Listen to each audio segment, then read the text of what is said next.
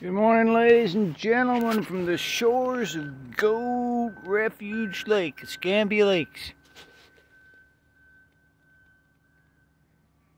This morning, we are engaging in a little experiment. Up on these top two rows of this particular little area on the banks of Goat Refuge Lake, we've pulled out the hibiscus sabdarifa, which you see stacked up over there on the other side of the fence. And we see these top two rows, which have just loosened up a bit with a rake. Very rich soil. It's been enriched with compost throughout the last few years. It just gets better and better. Just below we see a row of carrots that were planted a few weeks back, and some beets and more carrots. What we have here today, I hope you like experiments, folks. We had put a bunch of beet seed in the refrigerator in these plastic bags before, soaked beet seed. Weeks ago. I'm seriously, it's at least 3 weeks ago. And we neglected to get to the planting of it, and so we have ourselves kind of like an unintentional experiment here. We've got beet sprouts. Now, we've got two different varieties. We've got the red giant, it's called the red mammoth. Red mammoth giant fodder beets. They're supposed to be able to grow up to 20 pounds a piece. Well, we'd love to see that. And then these others are the early wonder variety of beet. So we're going to put them side by side so we can compare the results. Same soil, same area, and get a much better evaluation of these beets and the differences between them.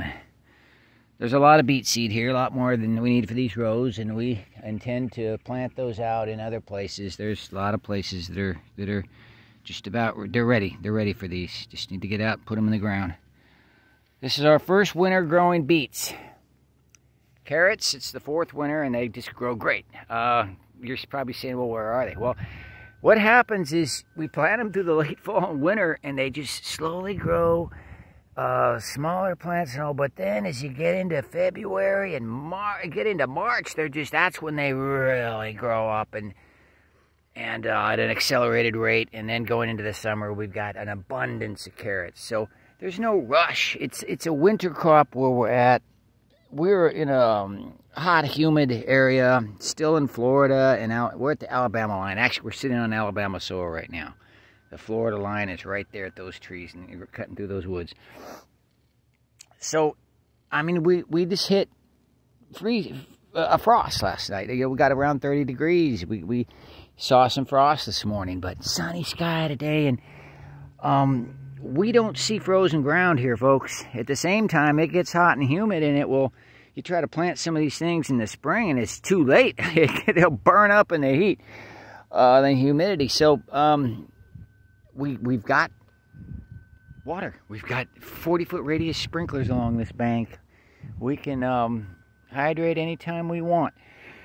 That's not a problem, and you know, they need to keep moist to grow, but we've had great success with carrots. They just grow. Can the beets follow the same path? Will they behave the same way? We're doing the experiment for the first time, and we love beets. We're very interested in growing beets. We'd like more mass than we would get with carrots if possible. Bigger roots and very nutritious feed for the goats. So let's get to work. We're gonna plant these in these rows, get an abundance of the beets started here from sprouts for the first time. Not put it in the seed, but actually these sprouts that have been in the refrigerator for weeks. So this is the first time for that. If anyone would like to venture as to the results of our experiment, please feel free to engage in the comments and discussion and give us a call. And we assure you that we will be back to report on this wonderful little experiment. All right, let's get to work.